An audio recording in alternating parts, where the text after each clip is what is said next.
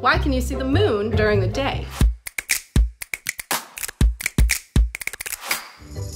We think of the moon as a nighttime object because it's often shown that way to us in books and movies. Even the weatherman uses the sun as a symbol for day and the moon for night. But the moon actually spends almost as much time in the daytime sky as the night. You just have to look a little harder to see it. Let's think about why we can see the moon at night at all. Unlike our sun, the moon doesn't create its own light. We can only see it because light from the sun is reflecting off of its surface. Same is true during the day. And unlike the stars, which are also still up there during the day, but we can't see them because the sky is too bright, the moon actually shines bright enough that you can see it day or night as long as it's in the right part of the sky. During a full moon, the moon is opposite the sun in the sky.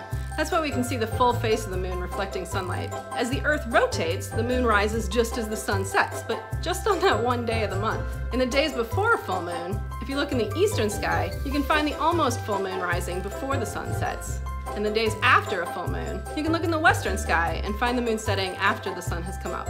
Over the last year, I've actually made a game of timing my daily bike ride to see if I can spot it in the daytime sky. But it will keep you on your toes. It sets about 50 minutes later each day as it marches through its phases. So keep your eyes peeled and keep looking up. Maybe you can spot it too.